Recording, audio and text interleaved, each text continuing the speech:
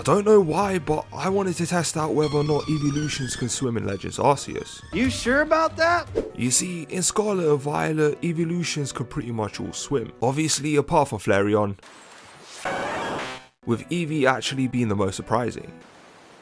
That's the cutest fucking thing I've ever seen in my entire life. But can they swim in Legends Arceus?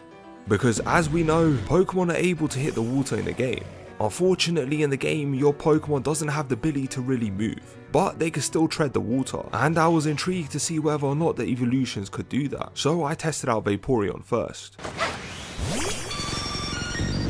And to my surprise, Vaporeon entered the water with a floaty, which was not good, since Vaporeon was the only water type, and if Vaporeon was not able to tread the water, I had no hope for the rest of them.